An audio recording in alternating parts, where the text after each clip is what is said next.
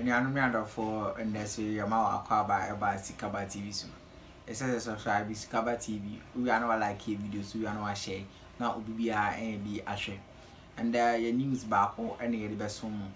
Now you are Nyakibia near the moon chim Abramo. But let me use this opportunity, Mr. Speaker, to celebrate Mr. Speaker, who has been a stalwart and a bastion for this bill. But for Mr. Speaker, this bill would most likely have been killed. Mr. Speaker has stood his ground and ensured that this bill has come this far. And I want to use this opportunity with the support of my colleague members of Parliament, since we all support this bill, to serve notice to the Western powers that we have taken judicial notice of what they have done to the Speaker of Uganda. After Uganda passed the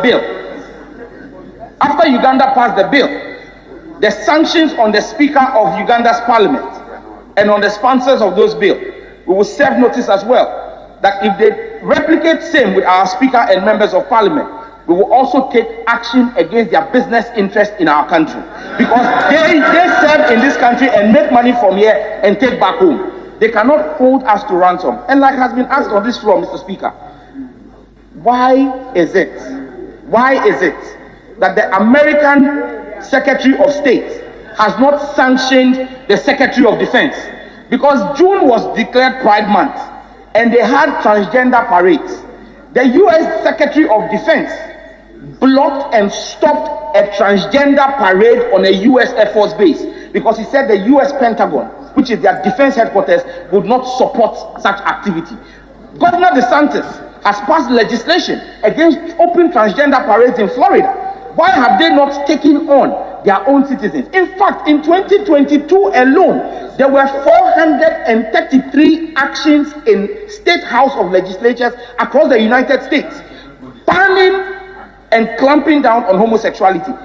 The Supreme Court of the United States, SCOTUS, just last week, passed a landmark judgment enforcing the rights of American citizens to refuse to offer services to people on the basis of their faith and because they were LGBTQ. Mr. Speaker, it shows you that even America has realized the error of their judgment and are walking back their steps. Italy in June designated June also as Family Protection Month to counter the Pride Month. Maybe that's something Ghana should begin to consider, that we make June a family values month to celebrate the Ghanaian family value. But Mr. Speaker, in wrapping up, Mr. Speaker, I just want to state that the dangers of homosexuality are grave.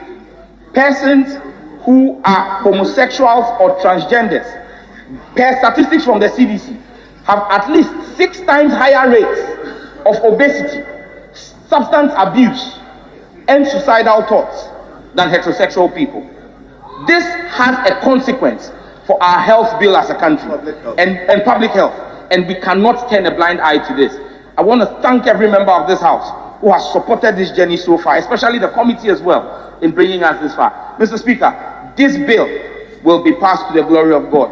Mr. Speaker, this bill that they say the God we serve is a God of love. Yes, he's a God of love, but he's a God of justice. He gives forgiveness. He gives mercy to those who repent of their sins. He doesn't give mercy to those who stay in their sins.